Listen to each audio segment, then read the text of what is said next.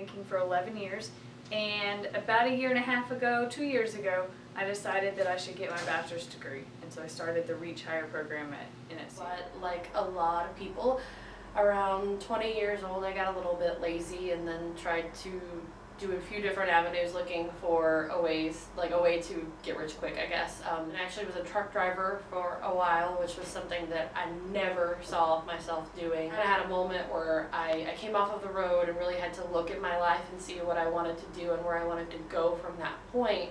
And I realized that if I ever wanted to be successful and happy with my life, that I would have to go back to school. And so that's really was the huge deciding factor for me. NSU was my home university, but it's a different program than the regular 16-week kind of class. It's accelerated, it's built for working adults, and I promote that to anybody. It's a great program, and I liked all of my teachers.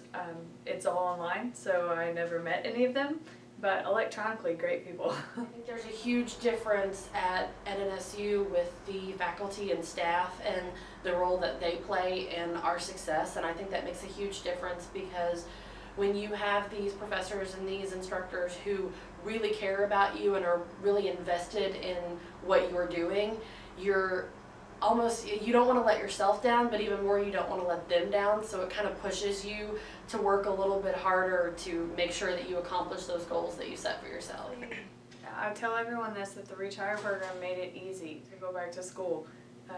Just to pick something and to just start, because there's no rule that you have to stick with what you choose.